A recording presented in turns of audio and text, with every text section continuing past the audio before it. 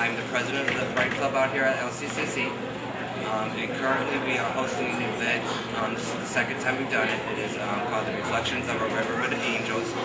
And we are standing out here amongst 12 panels of the National AIDS Quilt.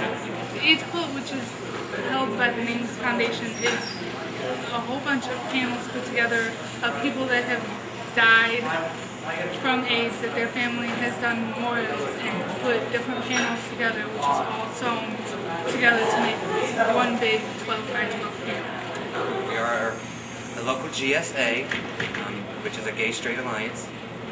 We do a lot with the community. This past summer we had our third annual for the kids. Everything is free.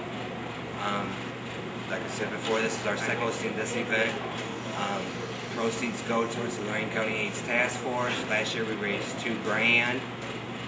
So we're very much community involved and always looking for new members to join. And you can contact our website, which is pride@pridelc.com.